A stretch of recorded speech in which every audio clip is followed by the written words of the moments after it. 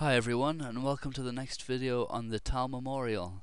Today was round 8 and saw only one win to Magnus Carlsen, which was good to see, seeing as he'd had 7 consecutive draws in the tournament so far.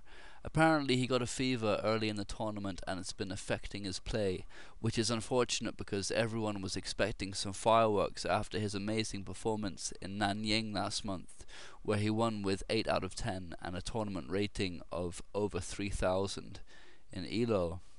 This was a spectacular if not flawless win against the ex-FIDE world champion Ruslan Ponomariov. Carlsen opened with e4, which was a surprise in itself because he's played d4 in most of his games recently. Ponomariov gladly went into a Sicilian with c5, and after the book line knight f3, d6, d4, c takes d4, knight takes d4, knight f6, knight c3, and a6, the game has gone into the notorious Najdorf variation, which was, as I'm sure you all know, a favourite of both Bobby Fischer and Garry Kasparov. It leads to very sharp play, and this game is a good example of the kind of positions it can create. Play continued with one of the book lines, bishop e3 and e6, and black gains the flexible Scheveningen pawn structure and a so-called small center with pawns on e6 and d6. Magnus continued with f3, which just stops knight g4, hassling the bishop at e3, and defends the pawn on e4, which is a target in many lines of the Najdorf. And it also prepares to push the kingside pawns and castle queenside. Ponomariov gained space on the queenside immediately with b5, and now came some standard development with queen d2, knight bd7, g4 and h6, which is prophylaxis against g5, but Ponomariov will regret this move later. Magnus castled queenside, and then came knight e5, which was the last book move, because now came queen e1, which is a deep move. From e1 the queen has a lot of potential on the king side, although there's a lot of material in the way, she's eyeing the king here on e8. And also this move unmasks the rook, so that it can eye the black queen on d8 for potential tactics later, something Ponomariov immediately took action against with queen c7. And now Magnus pushed further on the king side with h4, perhaps also aiming to provoke black's next move, which was b4, and this weakens c4 and allows Magnus to set up an attack on the e6 square by rerouting his knight to f4. Many people commenting on this game were of the opinion that this whole line was home preparation, perhaps with the assistance of Kasparov, his new coach, and with the game that followed it's easy to agree.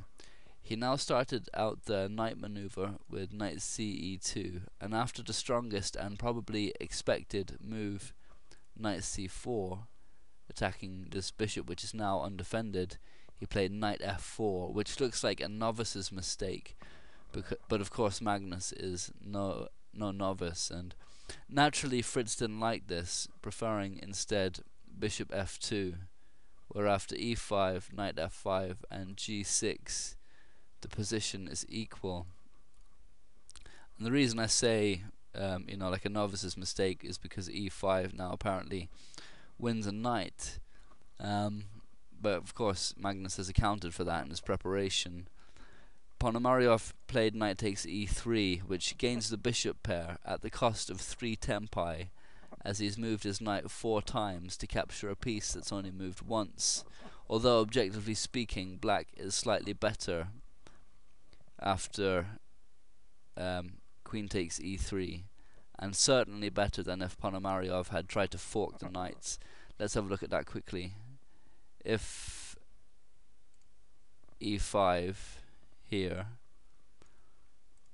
now comes knight d5, knight takes d5, e takes d5, e takes d4, bishop takes d4 with check from the queen, and now we see one of the ideas behind queen e1. All that material is suddenly evaporated with those exchanges.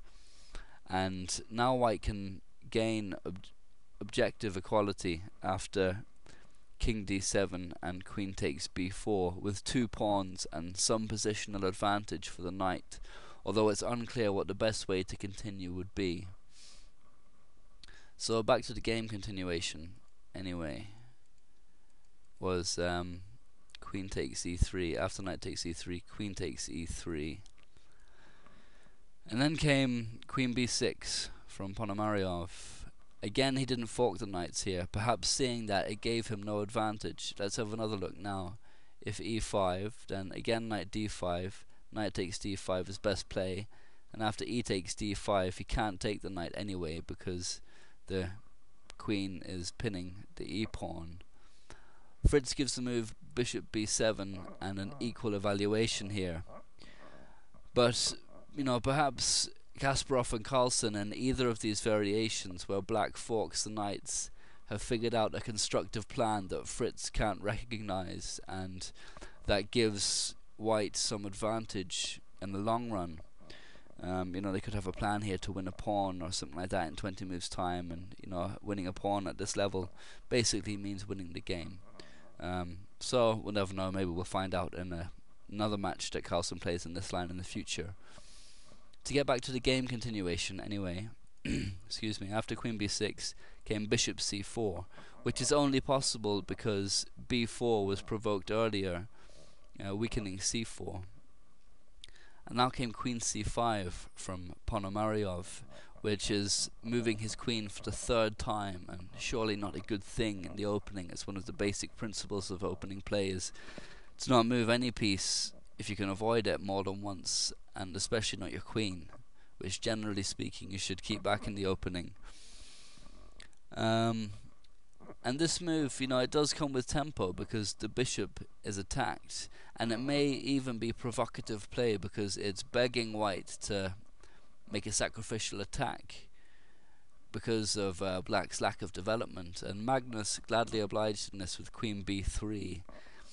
And this at the same time prevents black from playing e5 again to fork the knights, because bishop takes f7 is possible, which would give white a huge advantage. Let's have a look. If e5 now, here we are, then bishop takes f7 is completely winning for white, is over 6 pawns ahead. Black's in check now and he has to move. The best move is king e7, but now comes knight g6 check, king d8, and knight e6 check, forking the queen. So it forces bishop takes e6. Now bishop takes e6, which keeps the initiative due to the threat on this rook here at h8. So rook h7, and now knight takes f8, rook h8, knight g6, etc. is totally winning for white in any case, so he's obviously not going to go for that continuation. Okay, so d5 is what Ponomariov did play, and presumably he was feeling the pressure because this was a blunder. It's easy to understand that he wanted to blunt the queen bishop battery that's pounding down here on f7, but his calculation was flawed. The unusual looking rook a7 was the correct defense, but white still gets a strong attack after the powerful bishop takes e6 sacrifice. After, say for example, f takes e6, g5, h takes g5, and knight f takes e6. Best play, yeah, no, that's it, and that's a strong attack for white for a minimal material investment. It's a powerful knight at e6. It's attacking the queen. If bishop takes, then the other knight comes in, and there's strong d-file pressure, h-file pressure, and lots of dynamics as compensation for the invested material. Positionally, white's better here, despite being down in material. Okay, yeah, but d5 anyway from Ponomariov, and this was a mistake. After e takes d5, his idea was to play the intermezzo bishop d6, but white has a good advantage now in every continuation. Okay, I'll have to do this video in a couple of parts, and that's the end of part 1.